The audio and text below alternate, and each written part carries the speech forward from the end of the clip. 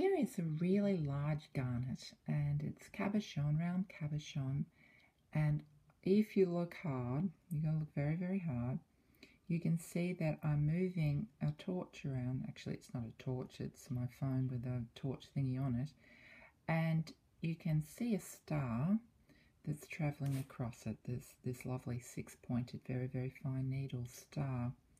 So it has an unusual chatoyancy. It's over 20 carats, this cabochon, and it has a very, very deep, dark grape colour. And as I said before, it is a garnet, which is exciting.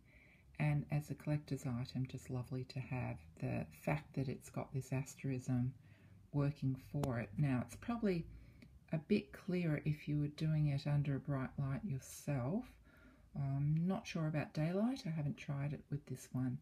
But I like the density of the garnet. I like the weight. It's not coloured or anything like that. So it's a lot of fun to have something, a star gem this big and relatively perfect. You know, it's a nice looking stone. And to all intents and purposes, of course, it just sort of looks like a very, very dark grape gem until you put the light on it and reveal its beautiful asterism. Anyway, I hope this shows up on the video because they're very hard to photograph and they're hard to capture but good fun to hold.